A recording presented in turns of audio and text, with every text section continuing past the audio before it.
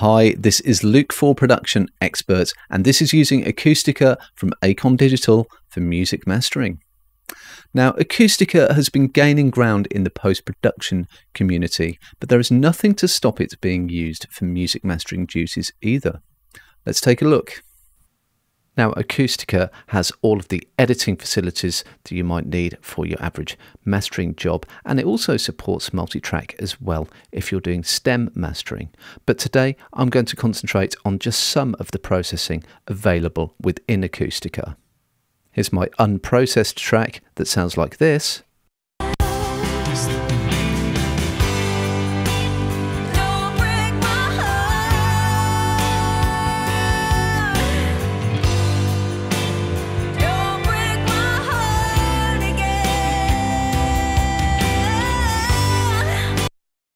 And I've adjusted the level of that unprocessed track just so that you can compare it to my processed track, which sounds like this.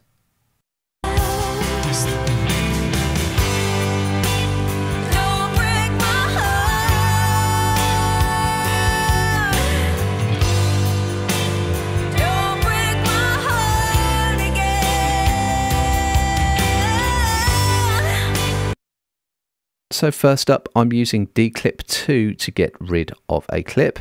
That only happens once or twice in this track, but it's there nonetheless, and I can fix that easily using this particular plugin.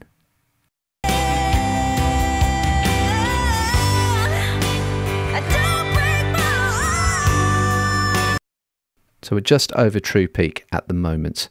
So let's turn our chain back on and use declip 2 to automatically detect the clips.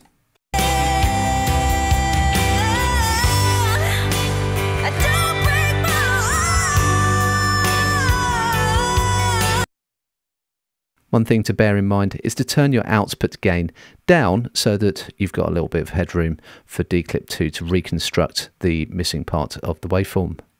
And to provide a little bit of extra glue across the mix, I'm using Acon Digital's Dynamics module. Let's hear that without and with.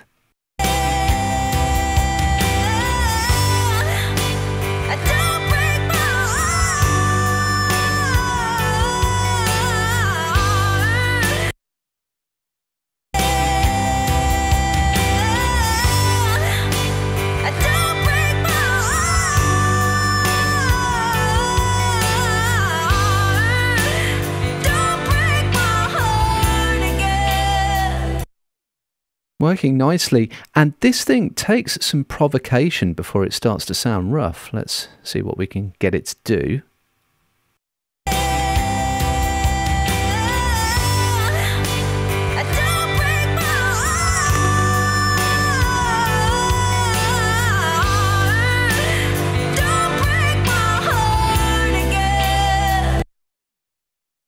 I'm also using Acon Digital's Equalize 2 module just to buy myself a little bit of shaping across the mix.